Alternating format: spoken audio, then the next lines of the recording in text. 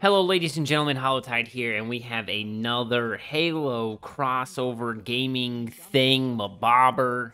This one I was not really expecting, but, ever since, 2016, I feel like there's been a ton of Halo crossover stuff. And, before, I feel like we wouldn't get this in, anything.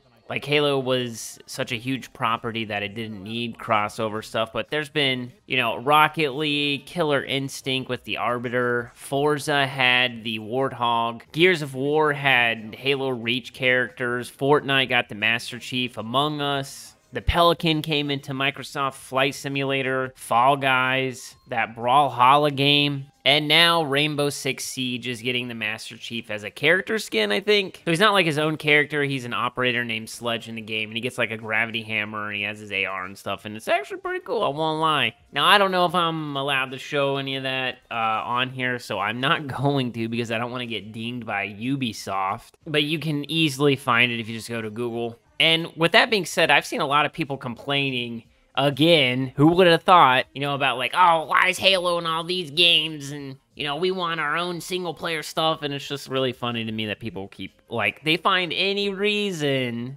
to complain. But that being said, one of the things that I did not list earlier was the crossover event with Destiny and Bungie for their 30th anniversary, where they basically added, the BR and stuff like that into the game. Well, there is another Halo and Destiny crossover. Yes, I bet you guys have not heard about this. I will be competing this weekend on Saturday at 12 p.m.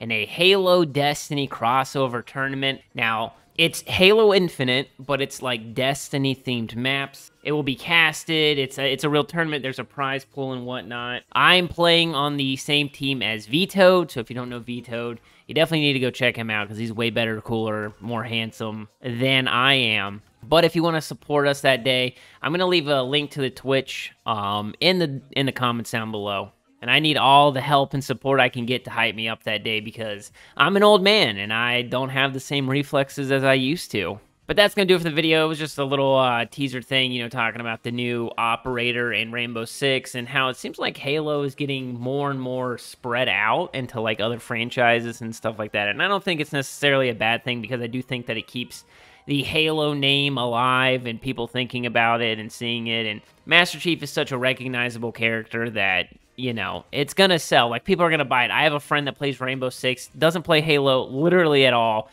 and was like, I'm definitely buying this. This is sick and stuff. So I'm happy. I'm glad that he's in another game again because I feel like it might help funnel people back to Halo Infinite at some point. Who knows? Let me know down in the comments below how you feel about this, if it's cool or whatever. If you're new to the channel, make sure you subscribe, and I will catch you in the next one.